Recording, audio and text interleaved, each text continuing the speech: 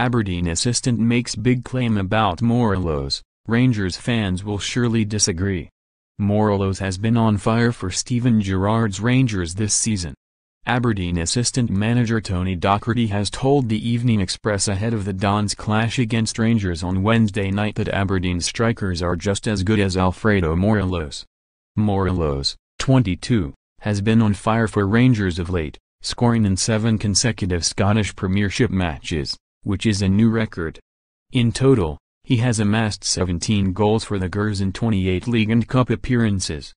A new Colombia international, striker Morelos has also showed his creative side, creating 10 goals for his teammates.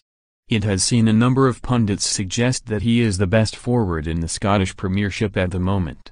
But Dons assistant Docherty has made a claim ahead of Wednesday night's clash, suggesting that the likes of Stevie May, James Wilson, Sam Cosgrove and Bryce Anderson are capable of what Morelos has achieved this term.